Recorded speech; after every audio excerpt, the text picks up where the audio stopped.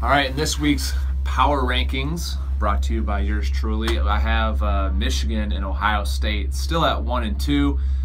Both were on a bye week a week ago. Michigan has a big game with Penn State, my third-ranked team, coming to town, and what will be a massive game on Saturday afternoon. We'll see if the Michigan Wolverine revenge tour continues after Penn State put up a big number against them a year ago in Happy Valley. Ohio State will host Nebraska, and we'll be able to find out whether or not they've cleared up any of their issues, to be honest with you, their run game, their red zone issues.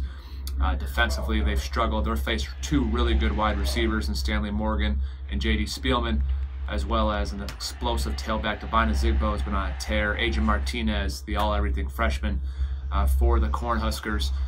And then Michigan State moves back up, and Michigan State has been surprising. They tend to do everything that Mark D'Antonio is known for. They play tough, they play sound, and just when you think you can count them out, they come back and surprise people, beating Purdue, and which was a surprise to me with how explosive Purdue was against Ohio State. I thought emotionally they could realize they had the Big Ten West, a path to get to Indy, and they lost that game in Northwestern.